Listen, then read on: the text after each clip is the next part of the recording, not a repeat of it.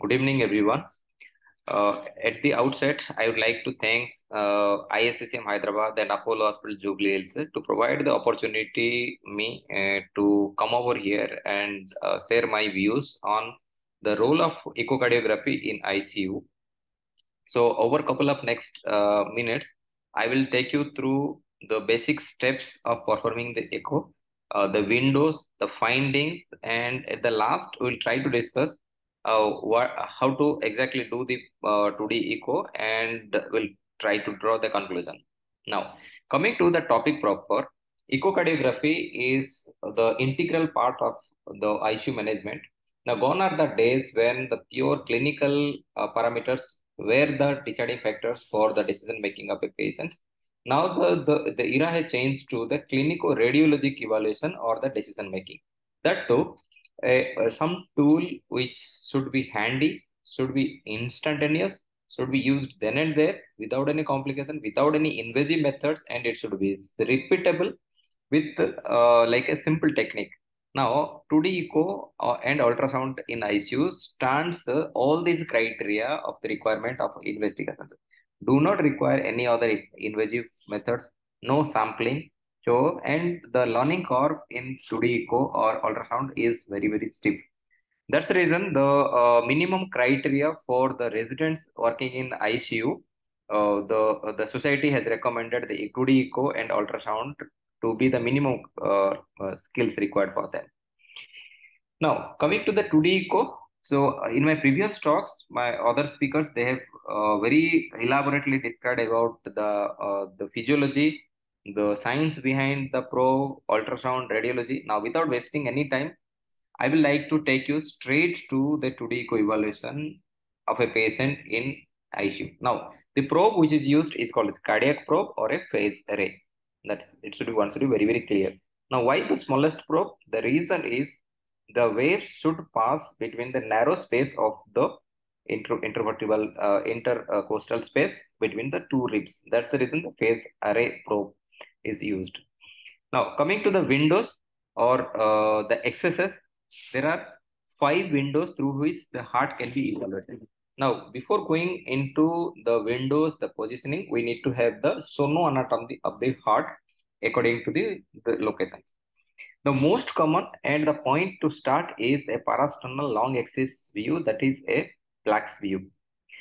So the probe should be positioned in the fourth intercostal space on the left side of the sternum. In case of female patient, in the inframammary region, in the fourth or sometimes in the third space. Now, this is the parasternal long axis. So the probe should be aligned in the direction of the heart. Second position, the second window is a parasternal short axis. Rotate the probe 90 degrees so that the pointer direct to the left shoulder. So now you can see the parasternal short axis.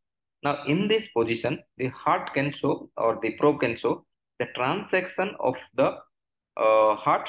In the subsequent slides, we'll take into the details how it looks like and how to detect the abnormalities in those windows. Next comes the subgifoid position. Again, the pointer should be positioned towards the left side and the angle should be towards the left shoulder. Okay. Now, then next comes the apical 4-chamber and apical 5-chamber view. Apical 4 and 5 chamber, though they are two windows, position of the probe should be same. Only difference is the angulations. So, a little bit of the theory part. Now, indication in ICU, any hemodynamical unstable patient, if you are suspecting any aortic dissection, like if the mediastinum is widened, if you are suspecting any trauma on a ventilator patients, if you are suspecting any like a pericardial tamponade or patient having a new shock, if you are suspecting pulmonary embolism to look the right side of the heart, so to position the catheter guides and so many things. So these are the simplest, but it is not limited to these indications. There are so many other indications for echo. Now, what are the advantages? Again, I have told you, okay, it is the fast to perform, non-invasive, can assess all the structures like the valve, the myocardium, the wall, pericardium, the pericardial effusion, fluid, anything. do not require any other costly equipments, okay, to be added. It's easier to learn. It can be repeated as many times as you want. So these are all advantages. Now coming to what all structures you want to see if you are going to do a 2D echo. Now, the examination should start in ICU, though it is a brief, but it should be a systematic examination of the heart to complete. First comes the morphology of the atriums and the ventricles. Okay, so the two atriums and two ventricles. Now, whatever structure you want to see, you need to go to the specific window to see the exact valve and the atrium or the ventricle. Second comes the functions. You can see the function of the left ventricle, the right ventricle, their pressures, their flows. So these are all calculated or the derived values. Then comes the morphology and the function of the valve. Okay. So either in the 2D or in the motion mode, you can see the structure of the valves and their movement and any other abnormality associated with them. Then comes the size of the inferior vena cava. Now, remember, inferior vena cava assessment is a part of the cardiac evaluation in ICU. It may not be a part in the routine 2D echo, but in ICU, whenever you are evaluating the heart structure and function, inferior vena cava size and the respiratory variation is the integral part. Now, without that examination, your 2D echo or the cardiac evaluation should not be complete. Now, once your cardiac and inferior vena cava thing is like evaluated, then you need to go for detection of the pathology, like detecting the air embolism, detecting the pulmonary embolism or pleural fluid pericardial fluid. You need to go into details. So now this slide shows what are the different windows. I've already covered these things, like the plaques. Second comes the parasternal short axis, apical 4-chamber, apical 5-chamber. Then comes the subcostal view, subcostal window. These are the areas. Now, this is the graphic representation how the 2D echo picture should look like in the exact position. Now, you need to be very well versed with the structures which you are going to see in the specific window. Now, let's start with the parasternal long axis view. In a parasternal long axis view, the structures, what all you can see the mitral valve, the aortic valve, the left ventricular outflow tract, and the left ventricle. These are the structures. Along with it, you can see the left ventricular function. Again, we'll go into the details how to evaluate. Then 4-chamber view, specifically to see the left ventricle and partly the right ventricle.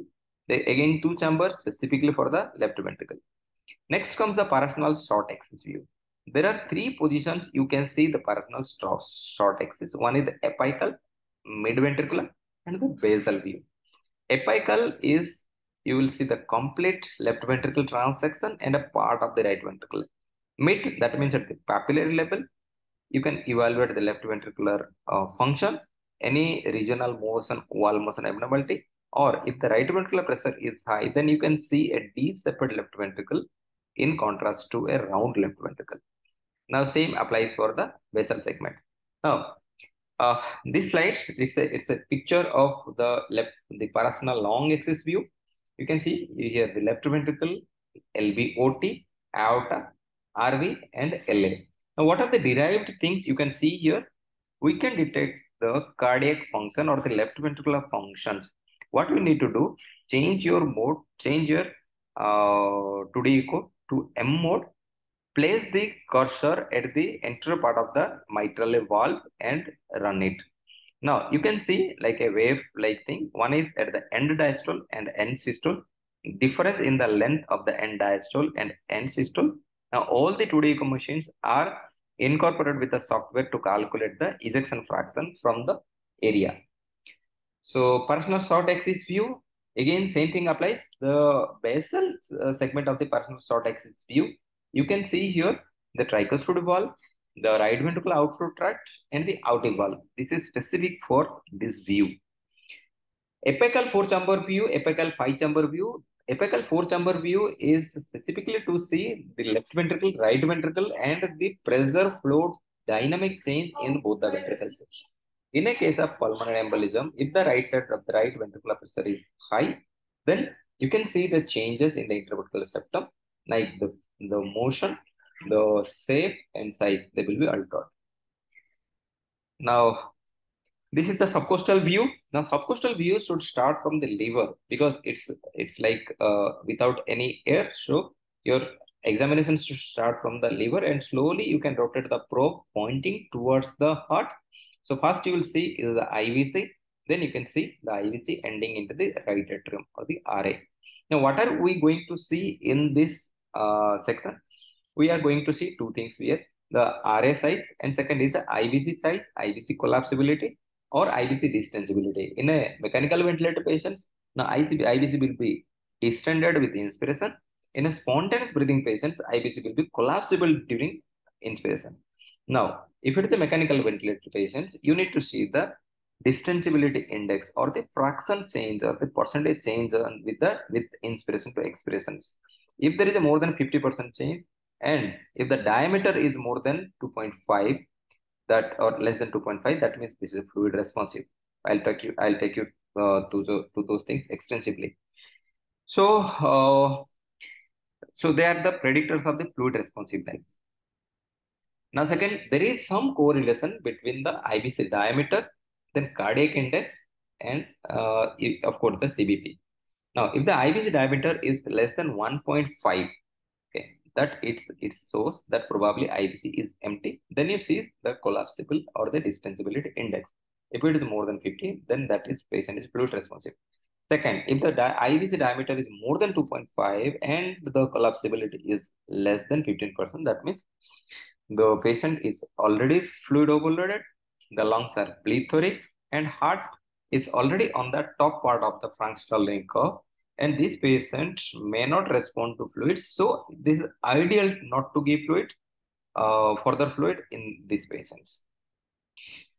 Now, once your the left ventricular function is evaluated, then we'll go to the right ventricular functions. Now, compared to the left ventricle, now how do we assess the right ventricular function? Here, you need to keep in the four-chamber view. Okay, focus on the lateral leaflet of the tricuspid valve. Okay, and put on M mode. Okay, you can see there are two waves basically. One is E and A. Okay, one thing. Second, put on the base of the valve and put in the M mode. Okay. Now you have to see the excursion of the valve. Now that is called as a tricuspid annulus. Like that's called as a TAPSI, or you can see the tricuspid annular plain systolic excursion. Okay, that gives the idea about how much the right ventricle is contracting in these patients. So a rough number of 20 is considered. A TAPSI of less than 20 is considered as the right ventricular dysfunction. A TAPSI of more than 20, that means there is adequate right ventricular function. Now again, it is divided into various grades. 20 to 16, mild, 16 to 12, moderate, less than 12 means there is a severe right ventricular dysfunction. So that is how the measurement happens. Now, coming to the ejection fraction evaluation, there are two methods which is commonly being used for the left ventricular ejection fraction. One I already discussed in this presentation. Second is the area measurement.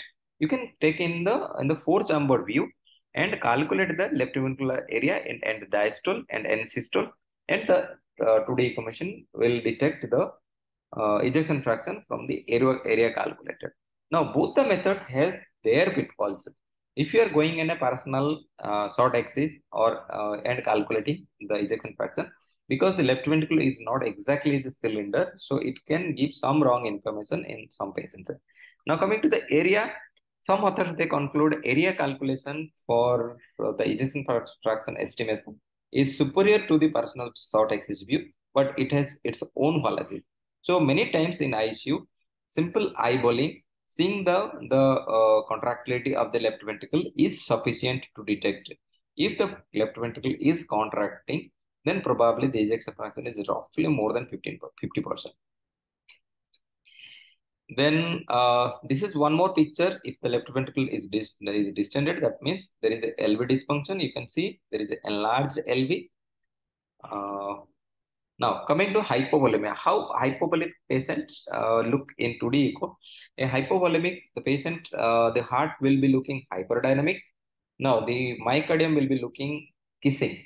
So at the end of diastole, the ventricle will be, now the walls of the ventricle will be touching each other. Okay, that's the picture of hypovolemia. Suppose your patient is in shock with this 2D echo. Now you can luxuriously give fluids to this patient. Next comes the pathology, cardiac tamponade. Now, cardiac, the feature of cardiac tamponade, that means there is fluid around the heart. That means there is a pericardial effusion, and that effusion is obstructing the filling of the heart. That means at the end of diastole, if you are saying there is a contractility of the RA or RV, that is a diagnosis for the tamponade. Now, cardiac tamponade picture, it may look like this. Then coming to the, you always need to see the LV and RV size. Always the LV is bigger than the RV. Suppose the LV is looking same as RV or it is smaller than the RV, and if the interventricular septum is being bulged into the LV, this is a classic sign of pulmonary embolism. Now next comes the VTI, velocity time integral. This is very important tool to assess the fluid dynamics or the fluid requirement of a patient. VTI assesses the cardiac output of the patients. Now, velocity time integral, that means the cross-sectional area, okay, and multiplied by the flow velocity. It gives rise to the cardiac output time. Now, what we need to do before fluid, after fluid, or before leg raising and after leg raising, we need to see the VTI, and the machine is integrated or calibrated with the software which calculated the VTI change or the percentage or fraction change in the VTI. Now let's see how the VTI look like, or how exactly we should measure the VTI. So put in a four chamber view. Okay, put your cursor in, take an M mode. Okay, keep near the aorta in the five chamber. So it's apical five chamber view. Okay, then change into M mode. You can see this like the aortic flow. This is coming. That is means it is a velocity time integral. Now you go into caliper. You calculate the area under these graphs. That will give rise to the VTI graph. So now VTI gives a lot of information regarding the fluid requirement, fluid assessment, or endpoint of assessment. So now to conclude, 2D echo is the integral part in ICU rounds. Now wherever your patients requires like the assessment in shock, assessment in a breathing difficulty patients, now direct visualization of the heart is the paramount importance, and everybody working in ICU, they must be well versed with the 2D echo. So with this I conclude my talk. I will be happy to take any questions if at all anybody is happy. Thank you.